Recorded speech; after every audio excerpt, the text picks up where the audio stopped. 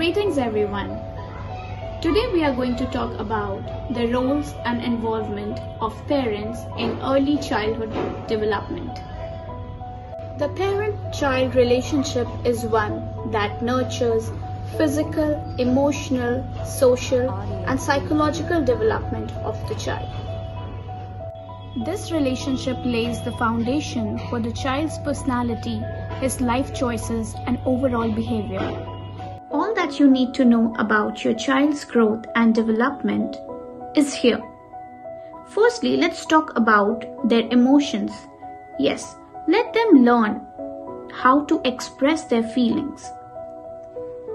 Make them know their emotions, the basic emotions like sadness, fear, anger, happiness, excitement, how to socialize. Let them imitate something good. Ask them to shake hands when they meet people.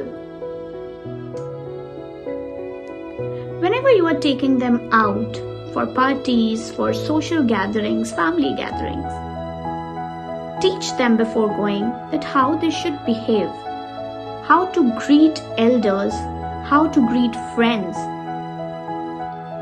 So let's raise emotionally independent children. Thank you. Audio preview.